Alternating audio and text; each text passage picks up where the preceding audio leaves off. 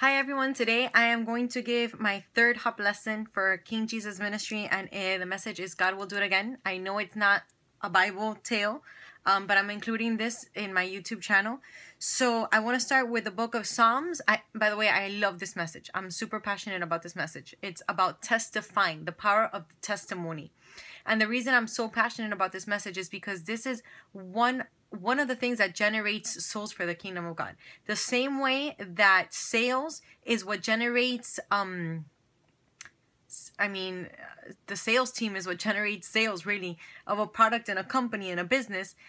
You know, testifying and evangelist is what generates souls in the kingdom of God. So I am in love with this message. If you go to the book of Psalm 78, 5-6, it says, "For he established a testimony in Jacob and appointed a law in Israel, which he commanded our fathers, and they should make them known to their children, that the generation to come might know them, the children who would be born, that they might arise and declare them to their children." So he's saying the intention of God was so that the Israelites can testify to their children the works and the things that God did for them, right? So this is the thing. Israel was full of great victories. God, if you look at all the things that God did when Moses told Pharaoh, God says, "Let my people go," and Pharaoh didn't want to let him go, and the plagues that took place, and even to the little details, because if you think about it, those Israelites were in the wilderness for 40 years. They didn't go buy new shoes. Their shoes, the Bible literally says that their shoes, the size of their shoe would grow with their feet. And when their feet would grow, their shoe size would grow. So talk about miracles. Like, God was to the T. Manna falling from heaven, like bread falling from heaven.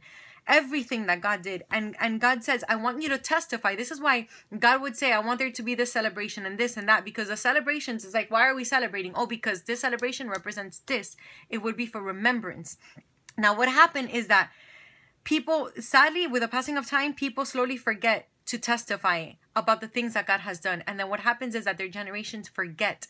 And there's no credibility. There's no credible witnesses. There's nothing to determine God did this or God did that. So now the children of those people, they don't know who their God is. They don't even know who they're serving. So it's easy for them to go after false things because they don't even know who their God is. So we're going to talk today about testifying, because it is one of the biggest pillars that allows us to sustain revival of the move of God. It's our responsibility to decide to tell others what God has done in our lives and for us. So what is a testimony? A testimony is the bold, audacious, written or spoken declaration of what God has done. Okay, so each time we testify of God's greatness, he endorses what we say and creates the atmosphere in which new miracles and blessings can take place once more. It is a powerful thing to understand that each time we declare a testimony of healing, finances, restoration of the family, or deliverance, the right atmosphere for the miracle to repeat itself is created so that it can take place in the life of the person who hears it. If we go to the book, because this is what I'm going to explain what I just said. If we go to the book of Revelation 19:10, it says, "For the spirit of prophecy who bears witness of Jesus." So the spirit of prophecy is the one who bears witness of Jesus. So the spirit of prophecy. What is the spirit of prophecy? What is prophecy? Prophecy is that you're prophesying. When you, for example, if I prophesy, I prophesy that God says that you're going to have a kid. You're going to have a baby boy. And then the person is like, "What are you talking about? I'm not pregnant." And then a week later she finds out, "Hey, look, I'm pregnant." And then when they found out the gender, "Oh, it's a baby boy." So that's prophecy. So it says that the spirit of prophecy bears witness of Jesus. So what does that mean? That means, and I'm gonna show you guys. If God did something for you, for example, if I know that God gave me a financial breakthrough, God did a financial breakthrough for my life, and I see that someone is struggling financially, and I tell them, "Look, God did this and this and this and this for me, and I know he can do it for you." What I'm doing is I'm sowing a seed of hope into that person, because now they're saying, "Wait, if God did it for you, then he can do it for me." And then it's like, wait, but then what you're saying is that God is not dead, but that God is really alive. And if God can produce miracles and he's going to do it for me, and then God does it for that person, now what happens is that I kind of prophesy to that person that was going to take place in that person's life. Because had I not talked to that person, that thing would have never happened. So what you're doing is that you're giving God the opportunity to do it again. That's why it's Jesus, do it again. Testifying, you're saying, God, do it again. You did it yesterday. You're the same God yesterday, today, and forevermore. That's what the word of God says. God does not change. He's the same yesterday, today, and forever. So if he did it for me today, and he is no respecter of person, he can do it for you. Okay, so if you go to Romans 10:14, it says, oh, I have to read this. Romans 10:14. I'm going to read it from the Bible. It says, but how are people to call upon him who they have not believed in, whom they have no faith and whom they have no reliance? And how are they to believe in him of whom they have never heard? And how are they to hear without a preacher? So the Bible says, how are people going to call on God when nobody ever talks to them about God? They don't know who God is. And, you know, there's too many people that have the answers, that know God and are quiet. And it's like, to me, it's selfish, because it's like if you have a medicine, if you have the cure for cancer, and you know someone has cancer, and you have the medicine and you got cured of cancer, why would you not give that medicine to someone else struggling with it? Why? Because you're afraid that they're going to reject the medicine? Why? Because you're afraid that they're gonna think that it's offensive, because they're gonna be like, oh, what are you trying to say? That I need healing? Yeah, that's exactly what I'm trying to say. You do need healing, you know, and I don't care to offend you, because I love you. And when you love someone, you care more about the love than the offense. And the Bible says, God has not given me a spirit of fear, but of love, power, and a sound mind.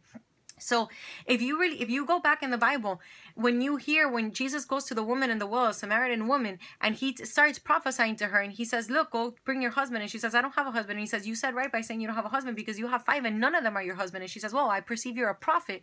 When they finish that conversation that he tells her about the worship, that the true worshipers worship in spirit and in truth, and it's not about a place and all of this, she goes back and she tells everyone, hey, I met a man that he does not know me, and he told me everything about my life. And it says that these people came to hear Jesus because of what she testified. They were like, man, we want to know this man. And when they went to him, they said, look, we heard about you, but now we believe, because now we see with our own eyes. So because of a woman who testified, all what she did was she testified what Jesus did. And because of that, she brought souls into the kingdom of God. So when you testify, there's power in testimony. That's why the enemy wants you to keep your mouth quiet. If you look at the 10 lepers, what happened with the 10 lepers? They went to Jesus, they wanted healing, and Jesus says, go to the priest, you know, you'll get clean. And it says that when they all got healed, only one came back to Jesus. Only one came back to testify to Jesus. Yes, I got healed, and thank you, and to give thanks to Jesus. And what was Jesus's answer to him? He said, were there not 10 of you? He goes, where are the other 9? Like, why, if God does so many powerful miracles and he does so many things in our lives, do we keep quiet about it? Why do we not give him the praise that he deserves?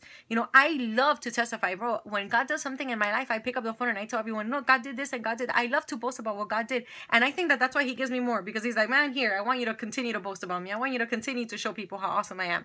You know, I have a friend that I actually did a video of the finances and the sewing last week, and I sent it to her, and she was like, man, Sandra, she was like, this is crazy, because I was feeling in my heart to sow a seed. She was like, and I felt like it was God. She goes, and when you sent me that video, it was confirmation. She goes, I went ahead and I did that, and I had something that was stopping me in an area of my life where I would get so much persecution, and I needed a breakthrough, and I couldn't. She goes, and I prayed about it, and I said, God, I'm gonna sow in faith. She goes, and as soon as I did that, and I went back, and I was gonna go fight to get the victory, she goes, they told me, oh, you have nothing to worry about. We'll resolve that for you right now. She was like, I've been fighting with this for years. She goes, and I couldn't get a breakthrough. She goes, now all I did was I obeyed God, and God gave me the breakthrough. And she was crying. She was like, man, I forgot how awesome God is. Like, not how awesome God is, but how fast he is and how quick he is to answer his people when we obey him.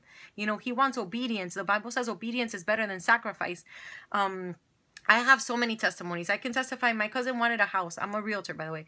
My cousin wanted a house, and she told me, Sandra, it has to be like this, like this, like this, like this. Very specific, like very, very, very specific. And there was no house like what she wanted for the price that she wanted in the area that she wanted. No association. It couldn't be a two-story. Everything. And I was like, man, God, I need you to put this house in the market. Like, there has to be this house by tomorrow in the market. I need you to do this for me, please.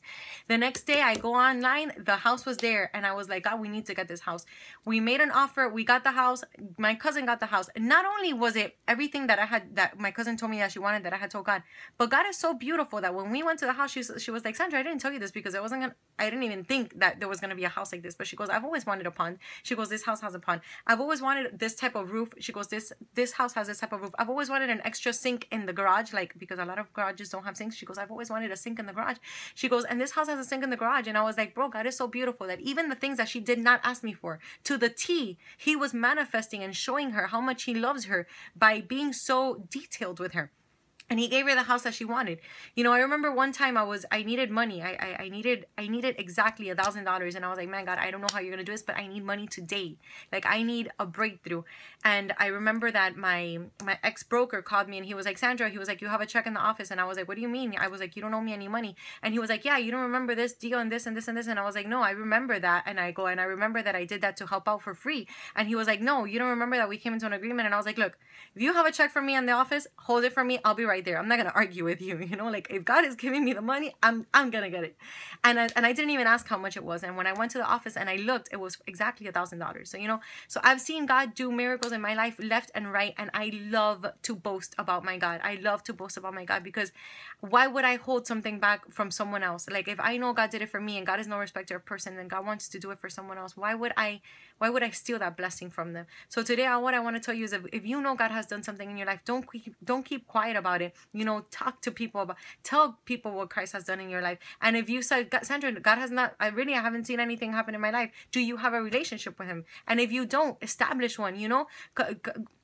Commit yourself to God, you know, surrender to Jesus Christ, and then watch him do crazy miracles in your life. He's able to heal. He did it when he was on earth, and he never intended for it to stop. Some people say, no, that was back when Jesus, and that was back when the apostles. No, God established the government of the kingdom of God. He says, I called apostles, prophets, evangelists, teachers, pastors. He didn't do it just for that time. He did it because he wants his kingdom to be established. But the devil's a deceiver and a liar, and you can't believe his lies. So talk to people about what God has done in your life. And if you don't know Jesus, accept him. Tell him, God, I surrender to you. Jesus, I accept you in my life. I need you. I want you. And watch him restore your marriage. Watch him, you know, give you financial breakthrough. Heal your body of sicknesses. You know, heal maybe your child if your child needs healing. And when he does this, don't stay quiet. When he does this, go and sow hope into other people and tell other people what God is doing, because God is always at work. God is always at work. But if God doesn't just heal everyone just to heal everyone, because if not, nobody would need healing. If not, we wouldn't live in a sinful nature. And it's not that he doesn't want to. It's that we live in a fallen world. And that's because humans decided to sin against God and to rebel against God. God gives us free will. He will not go against your free will. And he says, well, you allow on earth, I allow in heaven. When you don't allow on earth, I don't allow in heaven. He is a gentleman. So if you say, man, God, I don't want to live this sinful life anymore. I want you in my life. I want you to cleanse me. I want you to come in my life. I want a life filled with you, God. He will do it. He's waiting. He's passionately waiting for you to surrender to him. The Bible says that his will is that no one will perish, but that everyone will be saved. So I hope you receive. Thanks for watching. Have a nice day.